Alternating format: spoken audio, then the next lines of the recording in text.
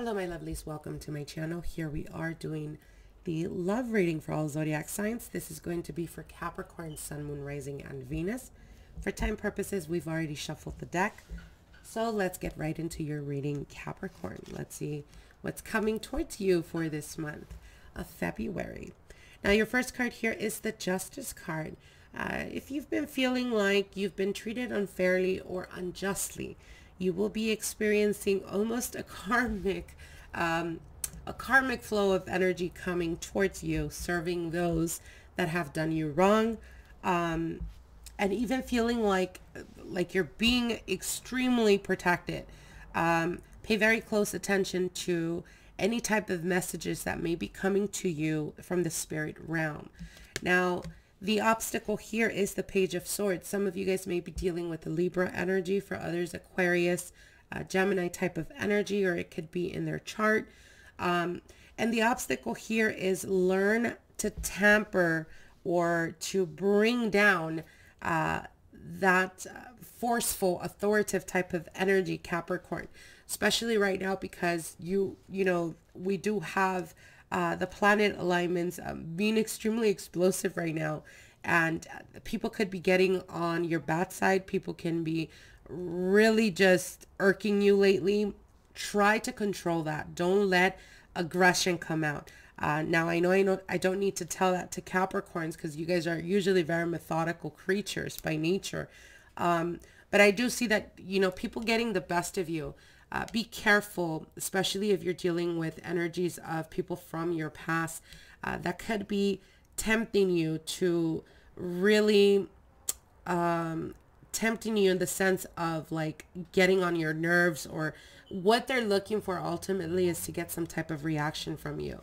So be careful not to give them that, Capricorn. Now, your past and passing, you do have the Four of Cups here. So I do see a lot of boredom for some of you guys. It could be that you are not feeling, I guess, as inspired. For some of you guys, it could be dealing with the loss of a family or loved one that passed away.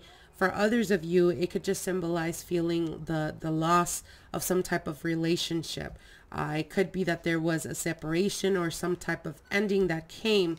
Now, what's on your mind is the Four of Wands. I see you guys going or walking towards something that is stable, something that is long-term. Yeah, definitely. So we have a lot of new beginnings for you, Capricorns. If you guys are still dealing with past relationships or people from your past that have given you, you know, reasons to understand that their nature is not going to change, it's time to close the door on that, Capricorn. You're walking towards something that is more long-term, something that is more stable. You need to understand that a lot of, when it comes to relationships, a lot of the fundamental of making a strong long-term relationship is solely based on how it starts. So keep that in mind, Capricorn. Now, with the Four of Wands and the Fool card, there's a new beginning coming towards you when it comes to love and romance. Those of you guys that have been single for quite a while, I feel that you may still be dealing with a Libra, an air type of energy, Libra, Aquarius, Gemini type of energy. And this is a person from your past that may be reaching out to you or maybe wanting to reach out to you for the month of February. And if that is the situation, know and understand that even if you had them in this type of almost like this idea of who they were, understand that it was exactly that. It was an idea. You didn't really get to know who they genuinely were. So when they come back around and they are trying to start something with you, be mindful and take the experiences that have already been lived, that you have already gone through. And again, we go back to that saying of, if a person has let you down 1 or 2 times, don't allow them to give you a third dissolution or a third pretty much blow. So again, walk towards that which is something new, which is building you, which is motivating you. Now, the advice card here is the Knight of Swords. Do not hesitate about cutting people off, Capricorn. I think that when we go with the Full card here and the Five of Cups, there's a lot of losses that we're going to be experiencing when it comes to relationships, when it comes to partnerships, when it comes to even family members, loved ones. And what they're telling you is there's absolutely nothing wrong, if not necessary, to be selfish sometimes and to put yourself and your needs before anyone else. You know why?